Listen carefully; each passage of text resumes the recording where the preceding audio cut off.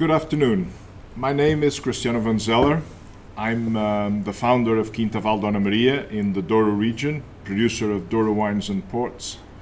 And I'm here at my home in Porto to explain what the Douro is and talk about a little bit of history about the region itself, and then explain the wines we produce, why we do them, and talk more specifically about one or two of our wines at this moment.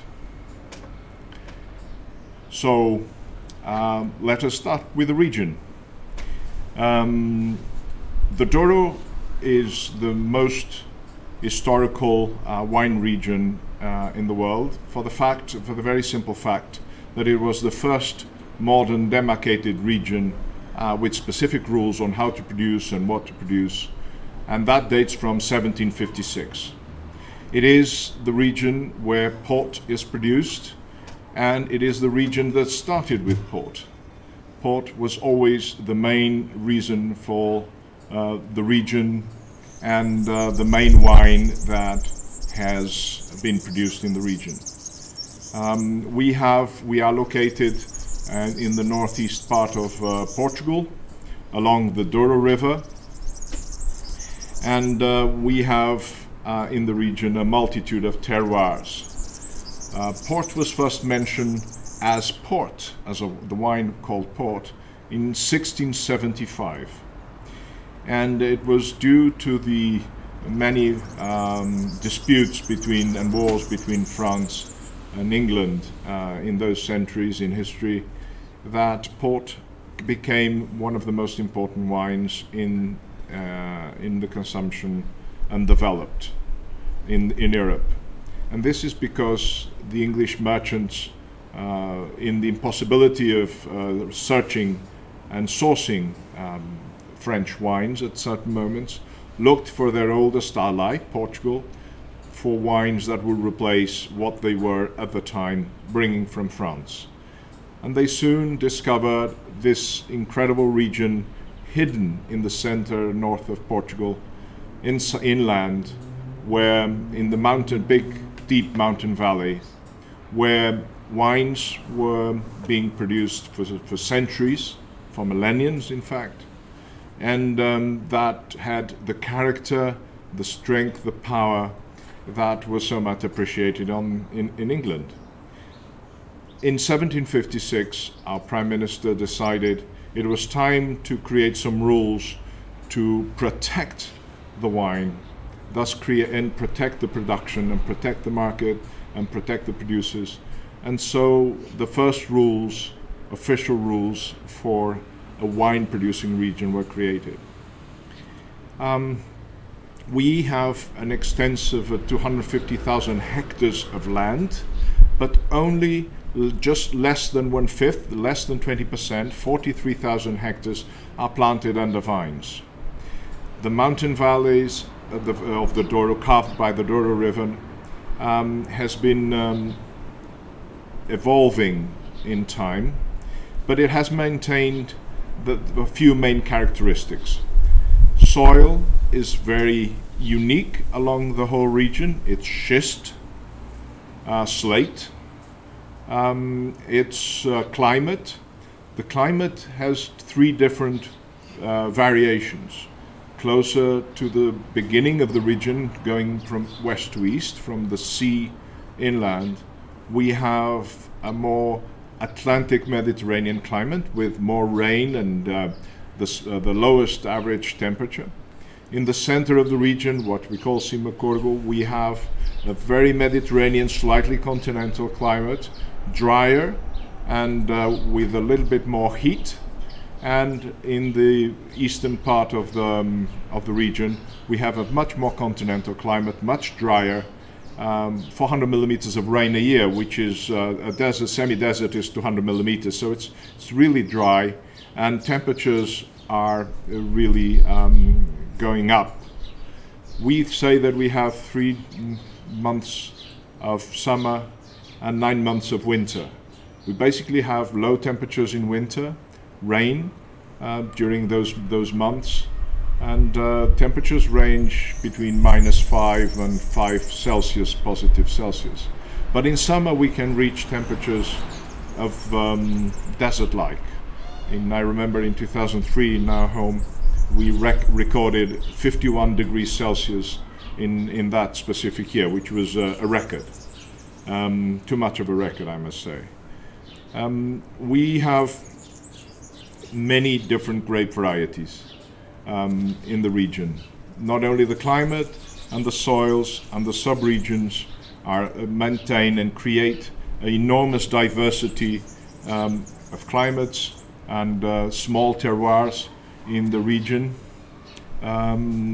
We also have an enormous array of grape varieties that we have planted throughout centuries.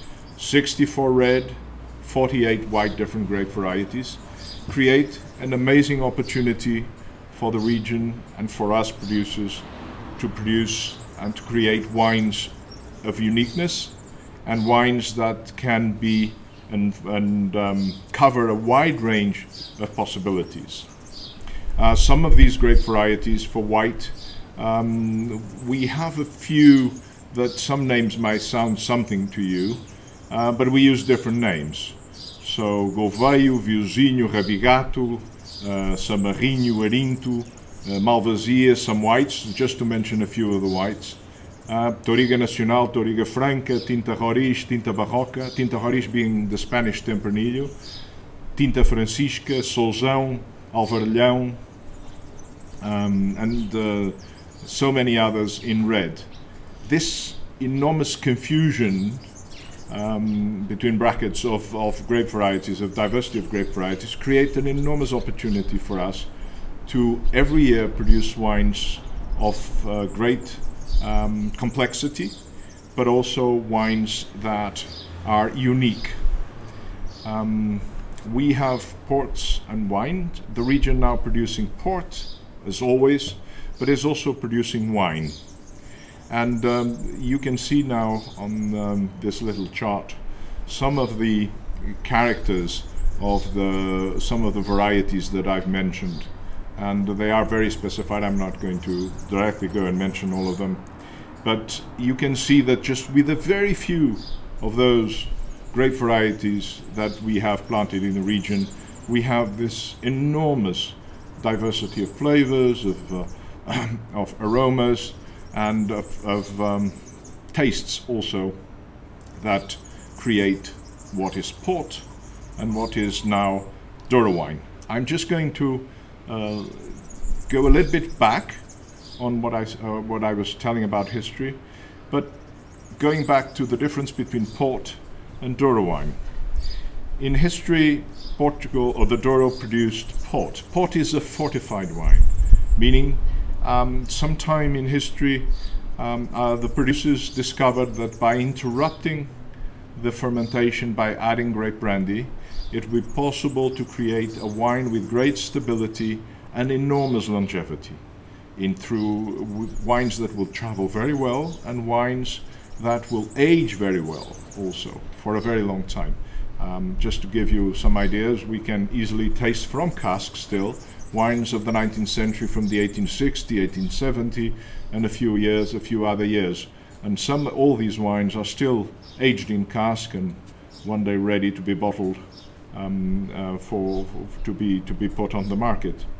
But not until the 1990s of the 20th century, so nearly 230 years after the creation of the first demarcated region for port, the Douro denomination, DOC, the dry wines, have started to have a place in history. The Douro DOC, Douro demarcated region, as dry wine was only created and officialized in 1982. So only nearly 40 years ago. The other one was nearly 240 years, nearly 250 years ago. So there is a big difference in time and history on how we're producing wines. And the last 40 years, there's been an enormous revolution created by us producers in transforming the same grape varieties, not only in great wine, which is port, but also in great dry wine, which are the Douro DOC wines, the dry wines that we are producing. 40 years ago, this division did not exist. Nowadays, port represents 60% of total sales of the region, and wine already represents 40% of the sales and production of the whole region, which is an enormous success and tremendous effort that the region has undergone in these past years. And that the challenge that we all had, was would we be able to have created out of the same grape varieties another great wine. We are probably the only region in the world that out of exactly the same grapes. Imagine a bunch of grapes where you cut this bunch into two. One goes and produces port because you add the brandy at a certain moment during the fermentation. The other you let ferment until the end, until it's completely dry, and you create a dry wine, Douro DOC, the Douro wines. And in the last 40 years, we have been able to, as producers and as a region, to create a wine and a name for our wines as good as, at the very high level of quality and international recognition. So the region has two very important aspects to it. My family has been in business in the Douro even before port was called port. It's over 400 years that we've done that. And through different businesses, in 1996, my wife Joanna and I bought from her family a small property called Quinta Vale Dona Maria. And from that property, we created a new brand since 1996 and a new company. We started with a small amount of wine. The first harvest was 1996 with 2,000 bottles, tiny.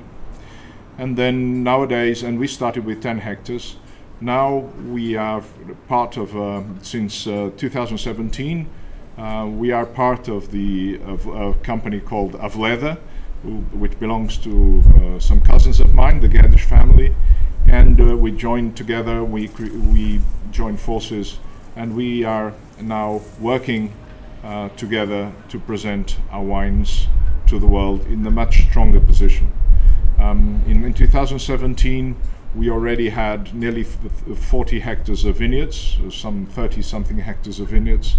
And with when we joined Aveleda in 2017, we added another property. This time in the Douro Superior, which is the most eastern part of the region of the Douro, we added another property, another 42 hectares. So nowadays we have very close to 75 hectares of vineyards in the region, and covering a wide and a very big array of wines, grape varieties, terroirs, soils, and climates. We in these all these acreage that we have planted, we have identified already 41 different red grape varieties in our own vineyards, and from there it's where the center is where we first made our first wine in 2000 and in 1996. I'm sorry. This wine came from the center of the property, and it was the only wine of Quinta Vale Dona Maria, the only Douro wine for a long time. It was called, and it is called Quinta Vale Dona Maria, which we have here, one of these 4 bottles. The second one from your left, from my right to the left, the second bottle, Quinta Vale Dona Maria, which comes from exactly the center of the Quinta, with 41 different grape varieties of a very old vineyard, planted over 70 years ago, where all mixed planted in the field, where we produce this wine. And how do we produce our wines? We still we produce the ports and the reds, but we moved later on in time, in the years 2006, 2007, with some production of white wines. And we've gone to a different area of the Douro, and where we buy some grapes, and we have agreements with different farmers from whom we source these grapes, and we make a few white wines in the region. And how do we make the whites, how we make reds, and how we make the ports? Well, you have a very, I haven't done, it's not me who have done these beautiful drawings, because if I even have tried to do that, you'd be turning it off, because it would be such a horrible thing that we wouldn't be getting anywhere. But here I'm sure you can understand what happens with how we make the wines. We pick the grapes. All our grapes are hand-picked, 100%. Whatever the wine, the final wine we destine the grapes to, every single grape, every single bunch is hand-picked. We then, for whites, we crush slightly, just destalk, and sometimes we don't even do that. The grapes, we put it into a press, very, very fine pressing. It's hardly pressed. It's only the very fine and most delicate juice coming naturally out of the grapes when you start opening the skins of the grapes. That goes into a small stainless steel for 24 hours of maceration, and then straight into cask, where it ferments and ages through a few months, normally 9 to 10 months of aging, fermentation and aging.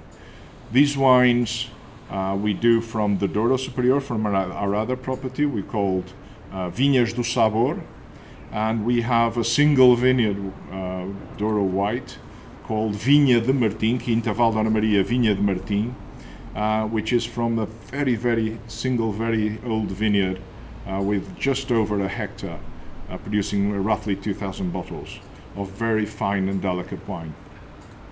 How do we do our reds? We do the same. We pick the grapes by hand, and then we slightly crush them, and we put them not in a crusher or a tank, but we put them into lagars. What are lagars? Lagars are open granite tanks, and these open granite tanks that take, in our case, about 4,000 kilos, 5,000 kilos of grapes. We, very open, very shallow, we ferment, we crush and ferment our grapes. The first crushing is done by foot. And why we use the human foot? Not by tradition or because it's folklore or because it looks nice to talk about tradition and so on, but because we haven't found a robot that does the work as perfectly and as smoothly and as intensely as the human foot. But this is the way we make the best wine. The crushing is perfect, the human foot is strong and soft at the same time. It doesn't crush the pips, and it does a gentle rhythm of extraction for the first 4 hours. We use human foot, human legs and human beings crushing the grapes by foot to produce our reds. After these first 4 hours, the wines stay in these open tanks for a few days during the fermentation. Then, just for mixing the skins and the juice, which is part of the process of making red wine during the fermentation, we already use a mechanical process, a robot that does that work, because it's only a soft mixing. You don't need to crush anything. You just need to mix gently the skins and the juice during the fermentation and get them together throughout that transformation. And after that, we either pass it to stainless steel to finish the fermentation, or we finish the fermentation in the open tanks. Depends very much on the vintage, on the parcel that we are crushing or we are fermenting at that time. It's a in loco, in situ decision. We pass it on for 3-4 days into a stainless steel after pressing the last skins and everything into a stainless steel vat. It stays there just to stabilize and let the most solid deposit, and then we move the wine into cask. We use for wine, both for the whites and for the reds, we use French oak. Depending on which wine we're talking about, we use new in different percentage, new French oak in different percentage, or 1 or 2 year old French oak, depending on the vintage and depending on the wine we're using. And then it ages, our reds normally age in cask for about 20-22 months before being bottled and being offered to the market. Normally we offer our red wines 2 years after the harvest. So we're now selling 2017. We'll be offering at the end of the year 2018 reds, for instance. How we make port. Well, you've seen or you've heard me explain how we make red. We make the port very much at the beginning, very much in the same way. With one small exception, right at the beginning, is that we do not destork. We do not take away the stalks of the grapes, which we do in the red wine. We destork all the grapes. In ports, we don't destork. We just let all the stalks go in. But we do the same, the crushing, the foot treading, the lagar fermentation. But we don't let it go dry. We stop the fermentation by adding brandy at a certain moment to keep the natural sweetness, some natural sweetness of the natural sugars of the grapes. And once we put the brandy in, the fermentation stops. We raise the alcohol level to over 18, to between 19 and 20%, and that kills all the yeasts and stops completely the fermentation. We then mix it very well, just to homogenize the brandy with everything. Normally we do that on the skins, which gives it a very important and very interesting, I would say, extra extraction of the color of the skins, etc. And then we move the wines into stainless steel for a very brief period just before we put it into 2 styles of casks or of wood vats. We use bigger wood vats, which we call tunnel for the round one, or cuba for o balseiro for the tall ones, and for the wines that we are going to bottle at a very young stage. For the ports we're going to bottle at a very young stage. The ruby ports, LBV, vintage port, which one we have here. We produce ruby port, we produce LBV, we produce vintage port, we produce a reserve ruby port. But we also produce some tawnies, and tawnies are those ports that age in cask all their lives and transform their beautiful red color. This is a red wine, but it doesn't matter. But they transform this beautiful red color through time and through oxidation in cask into a tawny-like, orangey. They lose this red intensity and they transform into an orangey color and produce what we call tawny ports. 10-year-old, 20-year-old, 30-year-old, 40-year-old single harvests. And these ports can age in cask for as long as we are not selling them, or as long as we are not drinking them, or as long as we look after them. And as I said before, we still have wines of the 19th century in cask. So these wines are still, since the 19th century, in cask and ready to be bottled at any time and to be appreciated on the markets, on the different markets. Now, I'm going to move on to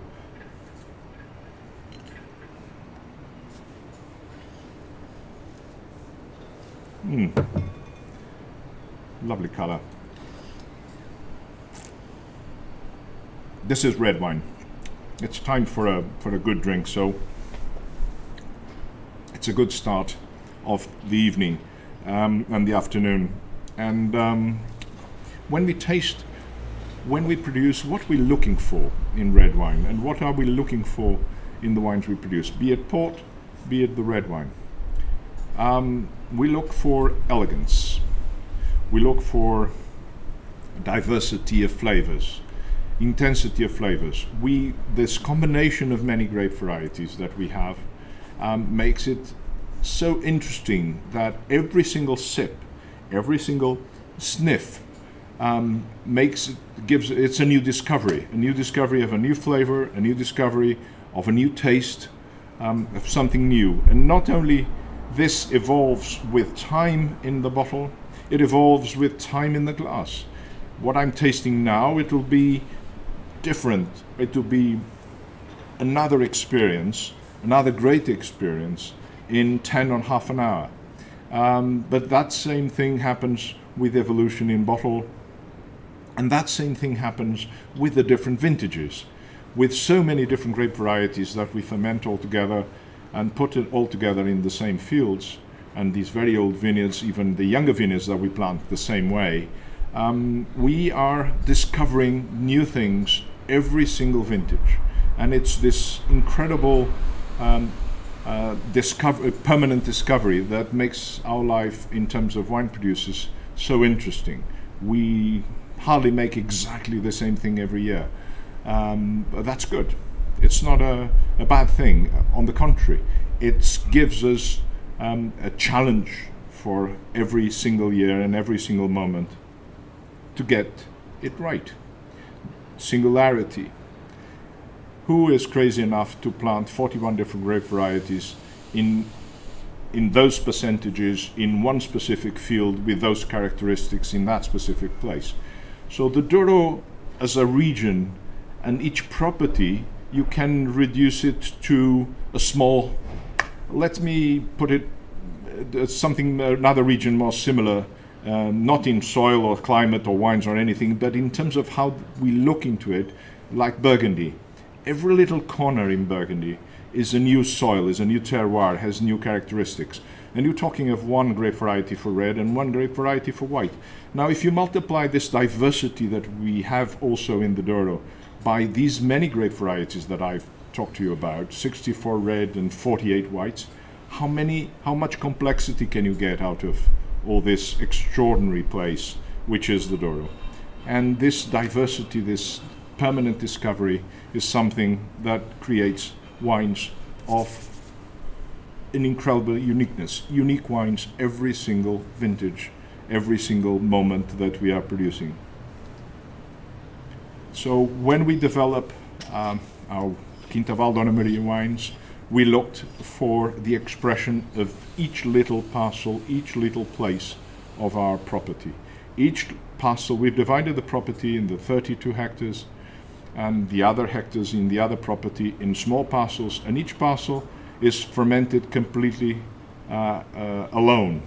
And so we are able to either blend these parcels for producing a wine like Rufo, the one I'm going to talk to you about in the end with more detail, or we can just leave these parcels alone and bottle them alone. And that's what we do with Quinta Vale Dona Maria, our single vineyard wines, Quinta Vale Dona Maria, Quinta Vale Dona Maria Vinha da Francisca, Quinta Vale Dona Maria Vinha do Rio, the white Quinta Vale Dona Maria Vinha de Martim, and a couple of other single vineyards that will be coming out in the future.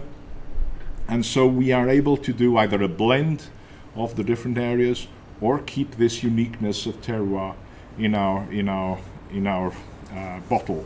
And this is what we do in our whole range of wines. Now, let me talk to you about the beginning. Rufo, the Vale Dona Maria Rufo, was not the first wine, but it is, I call it the beginning. The idea of the name Rufo, why Rufo? Rufo means red in Latin, but the idea came when I was sitting with a friend after we like hunting birds, partridges, the Iberian partridge, red-leg partridge. And the red-leg partridge, the scientific name is Alectoris rufa, meaning red feather. And we were just drinking a good glass of wine in the evening after a day walk in the fields, in the mountains, and searching for those partridges. By the way, we didn't get any that day, we were using, and suddenly I said, well, I'm thinking of a name for a wine, but I couldn't find the name yet. And he said, why don't you call it Rufa, or Alectoris Rufa? And that clicked. And soon it was easy to understand that there was something to it, to the name. It is easy to pronounce, but it had something to do with what we had been doing in the fields, which is intrinsic part of the Douro. Rufo means red in Latin, so it was easy for a red wine to have a name that means red. Then I wanted to find a symbol for this wine, and the drum came immediately to mind. And why? Because rufar is the sound of the drum. It's what in Portuguese we call the sound of the drum. The brr, the sound of the drum is rufar. And rufo is also what in the north local people call to the drum that does that sound. It's not the beat sound, but the brr sound of the drum. And so, but there was also some other symbolic meaning for the drum. First of all, percussion is the beginning of music. It's also what sets the rhythm. And so, by putting the drum on the bottle, we are setting the rhythm in this wine, which is the first step for all the wines that we produce. It's setting the rhythm for the rest. It's the wine with only 2 grape varieties, Touriga Franca and Touriga Nacional. So it's the most simple blend we decided to produce. We only produce blended wines. The simple blend that we decided to produce. But it's also the ones with the 2 grape varieties that are most expressive in the Douro. Touriga Franca is my favorite of all the 64 reds that we have. And it gives the freshness and the flowers and the violets and this meaty feeling of incredible red wine. At the same time, it's gentle and elegant and smooth tannins. And we can actually, with this wine, introduce you all to the incredible expression of the Douro. And also I remembered that the drum used to give the commands in the old armies. So now that we are in much more peaceful times in terms of fighting between human beings, the drum, instead of just calling to arms, is now somehow calling to wine, calling to conviviality, calling for people to get together around a glass of wine. And this is what we looked into our Vale Dona Maria Rufo as the beginning of a very complex and important range of wines and ports. And here you have it in front of you. We produce a Rufo White. We extended the same concept to the Rufo Red, and we extended the same concept to Rufo White. Then, because when we now that we are together and we are part of Quinta da Aveleda, and we have this property in the Douro Superior, we call Douro Superior to that most eastern part of the Douro region, closer to the Spanish border. It's the higher grounds. And the Douro Superior, we have a beautiful property there which produces incredible wines, and it's a great base. So we basically introduced a range of wines from that area. Some of them come 100% from our own vineyards and from our own wines, from our own grapes. We call Douro Superior. We have Quinta Vale Dona Maria Douro Superior. Vale Dona Maria Douro Superior. We have Vale Dona Maria Vinhas do Sabor, which is much more focused into the area where our property is, white and red. And then later on we'll be probably launching another wine from that property. And then we have from the centerpiece of Quinta Vale Dona Maria, the property that is called Quinta Vale Dona Maria, we have a range of single vineyard wines. Those little parcels, those different parcels that compose the whole of the Quinta Vale Dona Maria, which is in the heart and the center of the center region of the Douro. And we have Quinta Vale Dona Maria, which is the first wine that we ever produced in the property, from the center of the property, in the old vineyards of the property. Vinha da Francisca, which is a vineyard that I planted when my daughter Francisca turned 18 back in 2004. I've now told you how old she is, if you make the maths. Which I promised her that I would plant a vineyard for her under her name, and so I did. Vinha da Francisca, planted with 5 different grape varieties. Then Vinha do Rio, which is the river vineyard, the one closer to the little stream that we have crossing our property at Quinta Val da Maria, which is the oldest part of the property and the oldest vineyard of the property. Vinha de Martim, which is a single vineyard, white, very small hectare of white grape varieties that we have in another area of the Douro. And then, of course, the vintage, the ports, where the king of ports, vintage port, commands the troops, followed by the reserve port and our late bottle vintage port, and to which we already added last year, for the first time, a tawny, a single harvest tawny, a colheita, and we started last year with the 1969, which is a fantastic way to start these very old ports that age in cask all their lives. Now, what to pair it with? This is a question of imagination. There's only 2 or 3 indications here. For Rufo and for this kind of wine, there's for wine pairing, the best thing to do is try it yourselves. Try with your best food, try with different foods.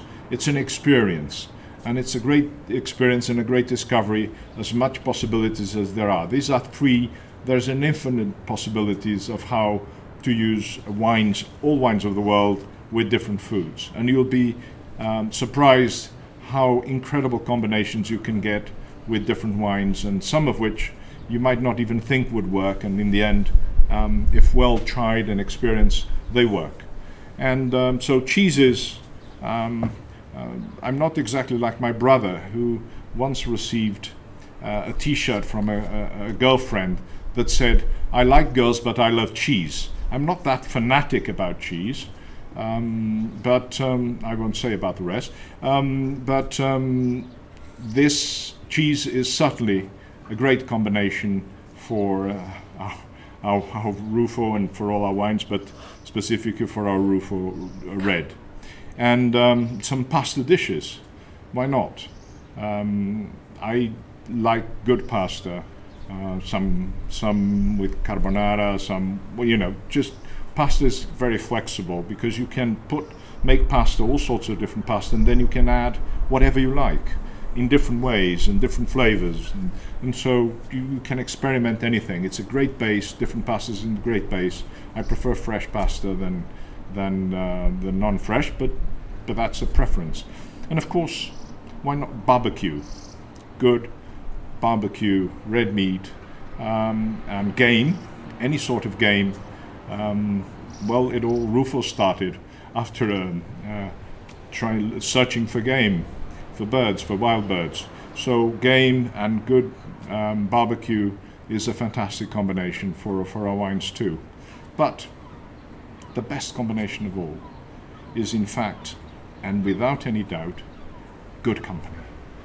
And in these moments, this is the best thing you can do with a glass of wine, is when the time comes again, and it will come soon, share it with someone you like, with your friends, with your family, and this is the best combination possible for a great wine. Cheers.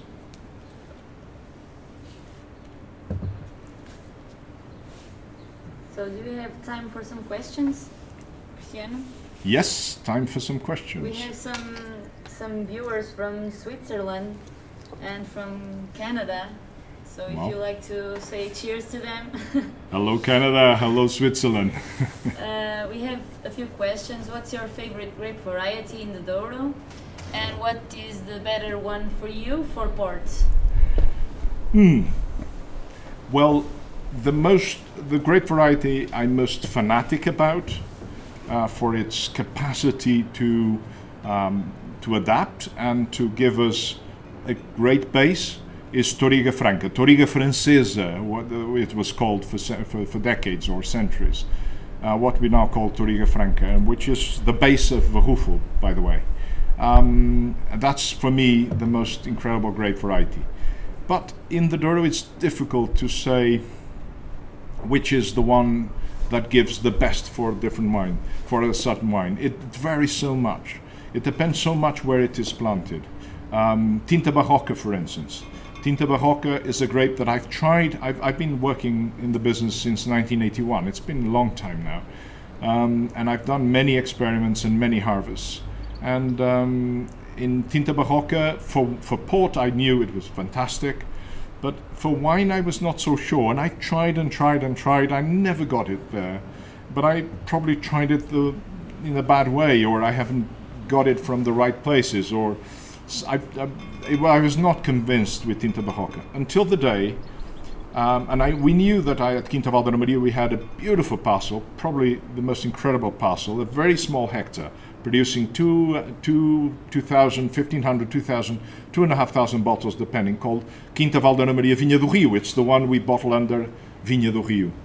And I knew there was some Barroca there because in so many grape varieties, but we decided to do accounting and see exactly what was there vine by vine. And we got, for much to my surprise and to my great surprise, 40% of that incredible vineyard and that incredible wine is Tinta Barroca. 20% is Touriga Franca, and there are 27 other grape varieties in one small hectare, 29 different grape varieties. But Tinta Barroca has an incredible potential. So frankly, we are learning so much. We know that Sauzão gives a lot of color. When I planted Vinha da Francisca, I chose grape varieties with beautiful acidity and freshness. We live in a very hot country. In summer, that's when the grapes mature. So heat is a fact. Extreme heat is a fact. But I wanted freshness into that wine. And I used Sauzão, I used Touriga Franca, I used Tinta Francisca, which was planted for the first time in the Douro in the property of my ancestors, Quinta de Roriz, in the 18th century. And I planted also Rufete, which is very typical of that area and very typical of Quinta Val de Maria wines. And that I got it. So I tried that for Vinha da Francisca, and I loved the end result. I had all these flavors in my head. For port, Touriga Nacional, Donzelinho Tinto, there's Sauzão, there's so many that all together, I think it's what makes it great. It's the possibility of blending all these different grape varieties and for port from all these different places of the region that creates greatness. In reality, although I have a favorite, I doubt if I'll make a single varietal wine out of it. Yep, one more question. When do you think the Quinta Val de Maria 2017 will achieve its very best? And that's the last question. Will be the ready date for 2017. Yes. Now, interesting. I had the possibility of tasting 1996, which is now 24 years old, about a few months ago. We still have 15 bottles of that wine. And I thought I'm going to find... 1996 was not a terrible year. It was average, big production. I thought it would be a bit diluted, but it also had good concentration. And grapes of Quinta... It was my first experience of Quinta Val de Maria. And I said, well, how long will this last? The wine is now better than it was ever. It now has that extra character that it never had when it was young. So after all these vintages that I've tried and made, and with mistakes and non-mistakes, and all the mistakes were not bottled, through all these 25 vintages now at Quinta Val de Maria, and nearly 40 vintages this year in the Douro, I would dare say that the 2017 will take, to reach its peak, another 10, 12 years. Then it will stay in its peak for a long time. And that's my experience with Douro wines. They will increase, they will improve and gain character and gain wisdom like people through time, and then it will stay in that peak of wisdom for a long time. How long, I can say, I don't have that experience. The only wine in the Douro, there's only one wine that started, wine, not port, but wine that started in 1952, and sometimes we open bottles of the 1960s of those wines by another producer, the Ferreira family, and that called Aveleda, to mention, and those wines are still an enormous surprise. So my experience would say that these wines will last for a very long time, 20, 30 years, perhaps even more. But that I cannot say because I haven't been here for that long with wine. But 10, 12 years is when I reckon the wine will reach. But one very interesting fact, if you open and decant the wine, and I do that with very young of our wines, of our very young wines, I open a bottle, I may drink a glass, and then I try and leave the whole bottle for a day or two and go back to it 2 days later, 1 or 2 days later. And the wine is absolutely incredible. So if that 24 hours of oxidation, which doesn't happen in the bottle, but only when you open the bottle, is equivalent for many years, and how many years that will go, and I do that experiment throughout a whole week, in fact, to see the evolution and capacity of evolution of a year. These wines, and 17 in especially because it was strong, powerful, incredible, but beautiful acidity and balanced wine, it will last for many decades to come. But let's say 10, 12 until it reaches that. It's just an opinion. Well, no more questions, Maria? One more, yeah, go ahead. I mean, why does the Douro Superior 2017 have a higher alcohol, 15%, than the Vinhos do Sabor 2017, 40%, 14%? That depends very much on the blends that we have. There is a lot of Touriga Franca and Touriga Nacional in the Douro Superior, and there are other grape varieties in the Vinhos do Sabor. So the grape varieties have evolved differently, and some will have reached different levels of sugar, maturity, and it's what the grapes will give. We don't actually look for the alcohol. We pick the grapes when we think they're right, when they think they're ripe, and in the Douro in general, when they're ripe, they have sugar. If they have sugar, they have alcohol. It's a very dry and a very hot climate, and so it just happened. Next year could be a completely reverse way. The year will tell, and the maturity of the grapes when we pick and the parcels when we pick is what dictates the final alcohol content of the wine. So there is no specific reason other than what nature has dictated at that moment. No more? Well, ladies and gentlemen, thank you very much for your patience. I hope I've brought you some information and that you thought that was interesting. And be happy, enjoy Quinta Vale Dona Maria wines, and hope to see you soon in Switzerland and in Canada. And I look forward to traveling again like everybody else. Thank you very much and goodbye.